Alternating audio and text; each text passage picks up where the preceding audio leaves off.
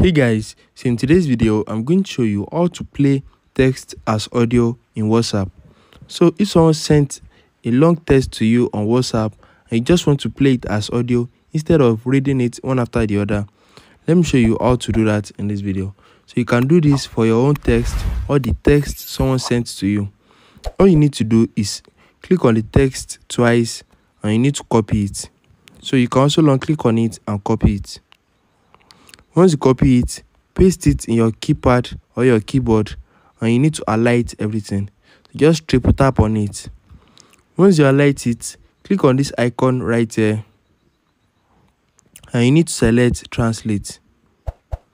Once you select translate, you are going to see something like this. So just click on play in front of the one at the top right here. So you are going to see play right here, and if it is very long, it is going to show play. Hi, how are you doing?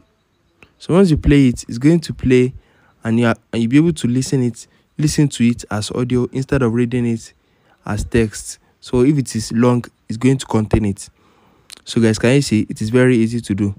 If you have any question about this, drop them in the comment down below and don't forget to like, share and subscribe to my channel.